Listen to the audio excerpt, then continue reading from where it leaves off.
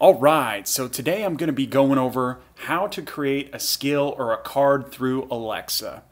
Now, this is going to continue on my series with blueprints on Amazon, and if this is your first video, what it essentially is you're actually able to create your own custom templated skill through Amazon blueprints.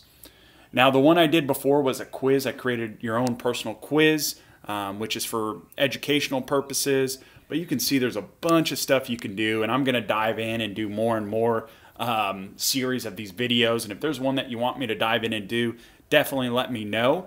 But today I'm going to be going in and I'm going to be creating a card.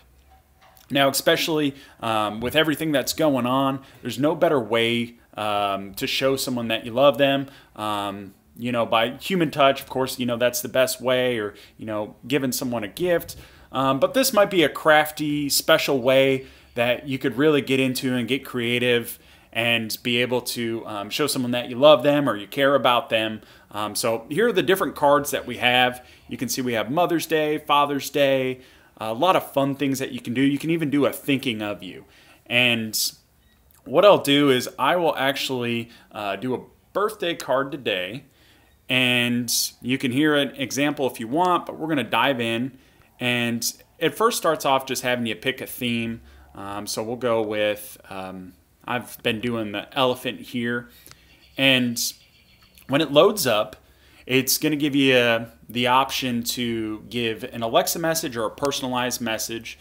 So it would be read by Alexa, or you could have one that you could put a custom message in.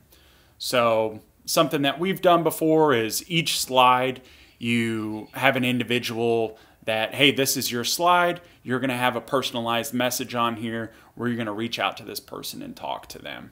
And something special, too, that they didn't give you the option to right off the bat is you can actually choose an image, and you could actually do a picture of yourself. So I just think that's pretty special. So if it's coming from a kid, to a grandma or a friend, you can have a funny picture of there or some type of picture that describes you, and that'll pop up, and then you can have your message and your personalized recording on there. And as we scroll down, you'll see it's the same format on the next slide, and you can do as many slides as you want to be able to send out these messages to individuals. So this is how the cards would work. It's a pretty easy setup.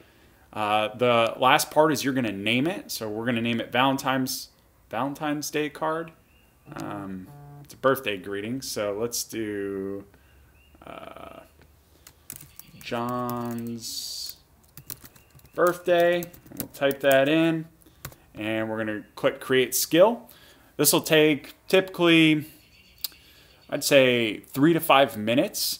And I'm going to go ahead and fast forward this part.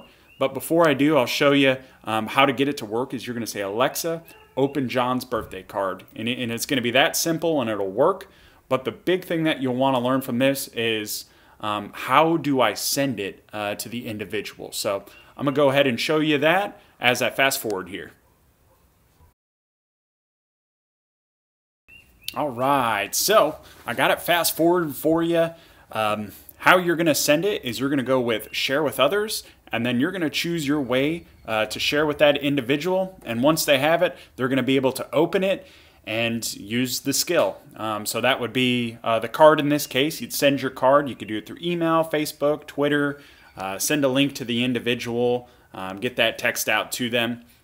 Something I didn't bring up in the last or the first part of this is with the pictures, if you have a dot or something that doesn't have a screen, they're not going to be able to see the pictures. So you're going to want to make sure that if you do send this and you're adding the pictures, that they have a show or some type of Alexa that has the ability to see those pictures. If not, they're not going to be able to see that. So that's just something I'd want to add to it.